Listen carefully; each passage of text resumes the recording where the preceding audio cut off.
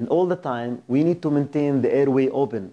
So in certain cases, we need to insert invasive airway, which is the endotracheal tube.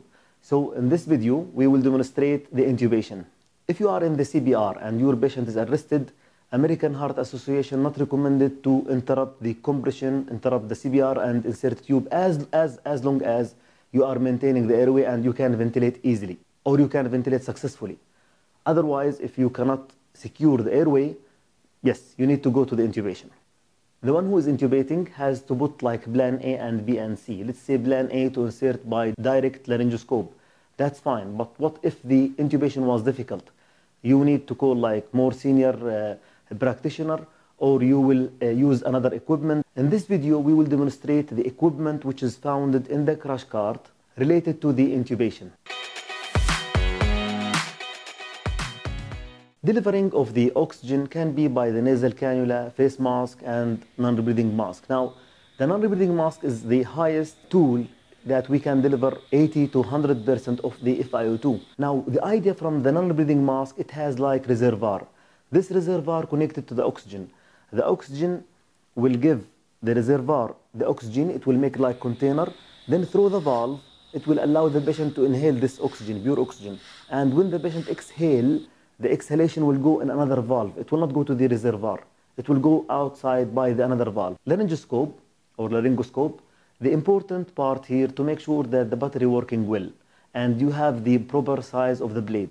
Now in the old model, they have like bulbs. In the new model, it come like disposable, one use, then they will throw it. They will not like clean it again.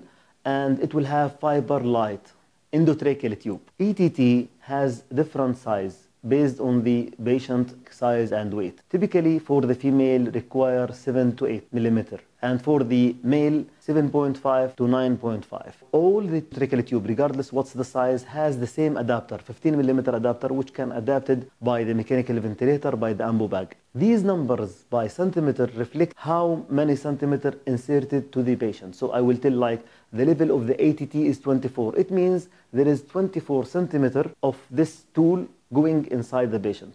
ETT can be inserted either by oral or nasal. This is the ETT cuff, which is designed to provide a seal. Before the intubation, we need to make sure the cuff has no leak. Use 10 ml syringe to assess the cuff leak.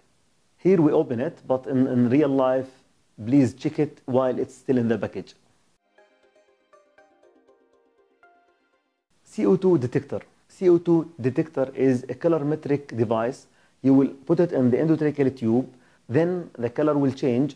If that one measure there is CO2, it will become from the purple, for example, to yellow.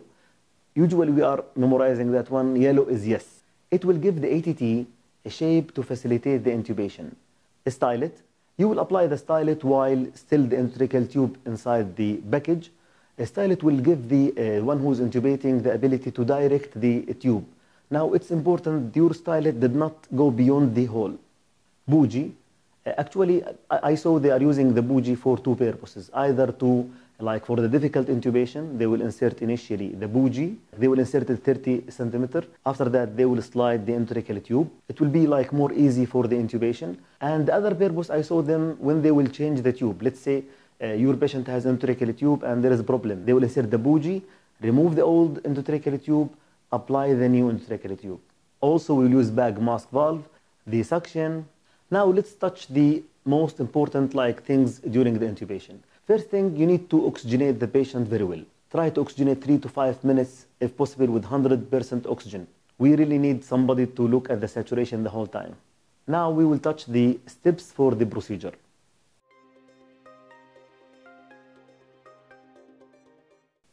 We need to position the patient appropriately.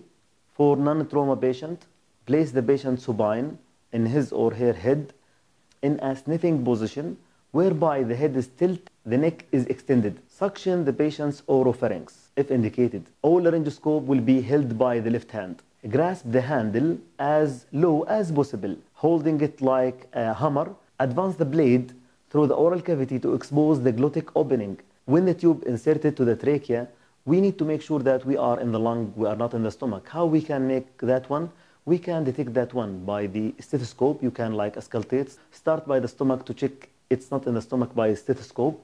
After that, you will go to the lungs to auscultate the air entry. Now you can use the CO2 detector, inflate the cuff, cure it, maintain the cuff pressure less than 13 centimeter water. We will confirm the placement of the endotracheal tube by the X-ray. I hope you enjoy the video. Thank you so much.